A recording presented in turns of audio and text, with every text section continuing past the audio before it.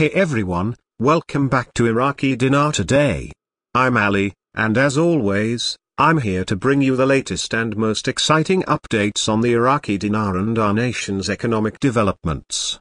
We've got some breaking news and insightful analysis to share today, so let's jump right in. Headline news. First up, let's talk about the latest chatter around the exchange rate and the federal budget. There's a lot of buzz about whether the rate can change without the budget being finalized. Well, history shows that it can indeed happen and will, especially if they decide to start the float. The key here is the sheer size of the budget and the application of international standards, along with our upgraded banking systems. They have a solid plan, so let's watch them work it. They seem to be pushing hard in the right direction. Financial Advisor's Insight. Majah Mohammed, the financial advisor to Prime Minister Mohammed al-Sudani, recently spoke to a LR news agency, ruling out any delays in the instructions for implementing the federal budget schedules for 2024. He confidently stated that these instructions, based on the financial schedules recently approved by the House of Representatives, will not take long to be issued. The basic instructions for implementing the three-year budget under Law No. 13 of 2023 are already effective, though some amendments or additions may be needed to adapt to the country's current financial situation. Parliamentary approval.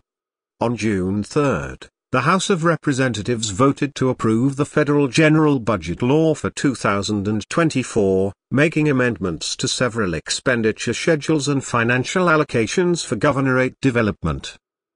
The total budget amounts to a whopping 21.9 trillion dinars, equivalent to over $153 billion, which is a 7% increase from this year's budget. Employee salaries also saw a significant rise, from 59 trillion dinars last year to 62 trillion this year.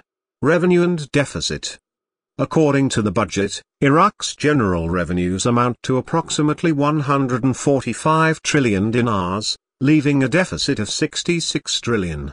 The government plans to bridge this gap through high oil prices and various investment amounts for service and infrastructure projects across the country. Operating costs increase. Public operating spending has also increased, with total employee salaries rising from 59.2 trillion to 63.4 trillion dinars. Similarly, costs for care networks and government subsidies have grown from 24.4 trillion to 26.9 trillion dinars, an increase of 2.4 trillion. In summary, the changes in the budget and financial plans indicate a significant economic shift. While there are challenges, the direction seems promising, with substantial investments and development projects on the horizon. That's all for today's update, folks. If you found this video helpful, please like, share, and subscribe to Iraqi Dinar today for more in-depth analysis and updates. Drop your thoughts and questions in the comments below. This is Ali, signing off until next time. Thanks for watching. Stay informed, stay ahead. Hope you enjoyed this update. Make sure to stay tuned for more exciting news and insights. Take care and see you soon on Iraqi Dinar today.